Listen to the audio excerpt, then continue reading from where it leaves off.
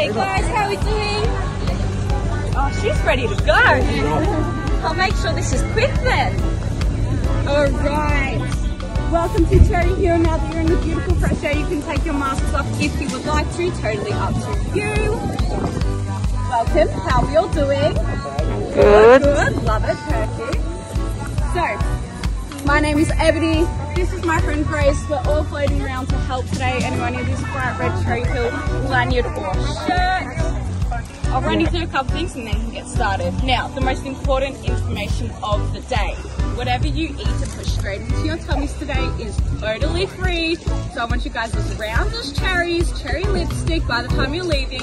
If I don't think you've done well enough, I'll send you back into the orchard to go eat more.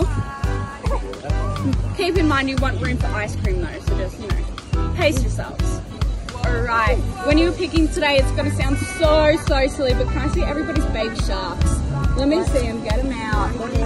That's good, up the back, perfect up the back, in the front, gorgeous, amazing. Oh my god, we've got some professionals in here. Alright, so when you're picking, you want to get your little baby sharks out. You want to pinch the top of the stem, a little twist and pull, and they'll come straight off the tree. You want to be nice and gentle though. The cherries that you're going for are those dark red cherries. They are the sweetest and the most delicious that have the most sun. They are the best for your tummies. You can try those bright red cherries, but they are not very good for your tummies and they'll send you to the toilet. Speaking of the toilet, this right there is that bright green and yellow box. You cannot miss it.